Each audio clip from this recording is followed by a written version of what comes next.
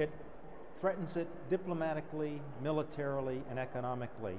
The report that we just released from the CNA Military Advisory Board focuses on the economic threat.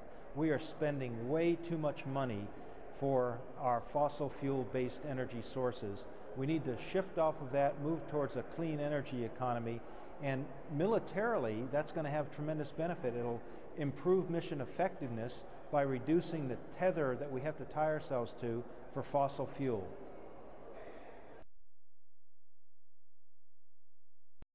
The Department of Defense can spur the transition to clean energy in a couple of ways. First of all, by doing research, development, deployment, and demonstration of clean energy technology that will directly affect in a positive way mission effectiveness. The second thing, DoD is a huge consumer of energy, and by shifting to cleaner sources of energy, by using more energy efficiency technology for vehicles, for installations, buildings, and all of military training and operations, it can be a tremendously strong market signal for the clean energy industry, which is just starting up in the United States.